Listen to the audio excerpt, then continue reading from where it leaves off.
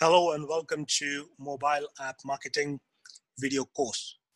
In this chapter, I'm going to talk about how you can make money through your mobile app or different ways you can make money through your mobile app. Now, in the previous chapters, we have discussed that if you're building an app which has a huge target audience and you have decided to build an app on around that audience and around that industry or the domain, then the next thing is to actually decide whether you want to create a paid app or you want to um, give a free app initially and then have in-app purchases. Okay. However, if you're not sure about that, I'm going to show you what are the different ways and how you can actually make money out of your mobile app. If your mobile app has a huge target audience and it is unique in its own way, and it is built without any bugs, and it is functioning properly, then these are some of the ideas I have gathered from entrepreneur.com. It's a blog written on how your mobile app can make more money. Now, there can be various answers to this. However, looking at the very basic ones, where just if you're just starting off and if you're not sure that your monetization will come from which area of your mobile app, then you need to look at these few examples here. The very first one is freemium for apps and games. Now, it is obviously, as I said, a freemium app or game is offered free of charge, obviously, to the user with limited features. So, for example, if I take an example of a game, then I have, let's say, 10 levels of a game. All right, and I can give maybe first 2 levels of the game for free. This is psychologically, very effective if you are in the gaming industry. You would know that if you are playing any game and you like the game, you want to actually proceed and finish those different levels, and those levels can be a little bit more difficult, but you get used to it. So in order to do that, you could do is first level of the game is free. Second level of the game is also free. So just to get the taste of the game, and then also to get used to your game. Okay. Then the user, if he or she likes your game, then there is quite high probability that they will go and have they will buy the rest of the levels, and they can have a feature in in-app purchase. Okay, so that is the in-app purchase model, and it works in where you have an app which has different levels, and if you can divide those into different levels, it can work out in the education industry as well.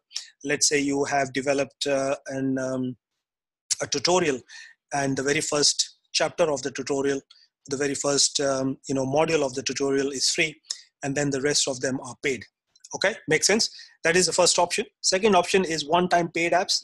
Now this is a little tricky, because if you're asking for people to download the app, and they will pay for the app, that is then again you have to do a little market research and see that if you are asking for the money upfront and one-time paid apps to download the app, then it might be possible that they may not download because they haven't tried your app. Okay, now the other thing is to look at in here is that in one-time paid apps, when they download the app and the updates and features are additional expected to be free, this can be one strategy, that they pay for once, and then whatever you add inside the app, those features will be free. So this is one area of where you can look at as a technique. But however, one-time paid apps is generally will work when you have a huge list. So what I mean to say is you already have a huge list of subscribers, and you already have maintained some sort of relationship, or maybe over social media or different platforms, and you have people who have been, your business has been in existence for many years, and you have acquired some of good subscribers, and you know that once you launch that, those subscribers are actually looking for something like that, and then they will go ahead and pay for the apps. Okay, then that will make more sense. Third one is paid apps with added paid features. Now, this is a hybrid monetization model that has gained traction fairly recently, but not with its fair share of criticism. Many feel it's unfair to pay to download an app and then pay again to avail more features. This is, I would say, little again. It will only work with the option where the users doesn't have much of apps available in that particular domain, and they only see your app to be giving valuable, and they really need it. Okay, because you're asking them to pay to download the app, and then again, once they download, then you're asking them to pay for the paid features. Okay, so you might want to look at that.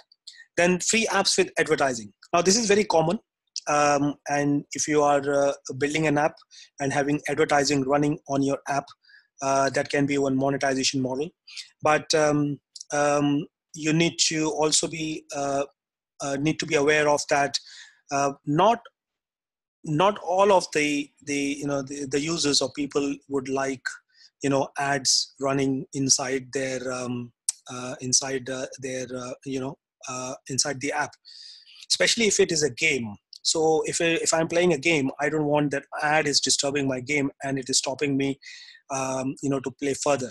So the ideology here is the advertising will work when if you're not making a gaming app, or something which you are actually have a video based, which will interrupt me to actually watch the ad.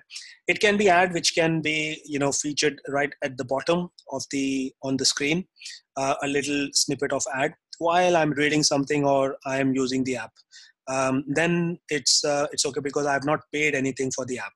Okay, that is it. I mean, these are some areas where you would want to see and have a business strategy around it.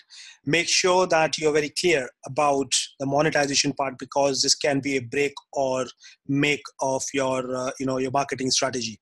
If you go into one particular if you follow one particular strategy, then you need to stick to it, and you need to have really proven methods, or some really proof that your strategy will work.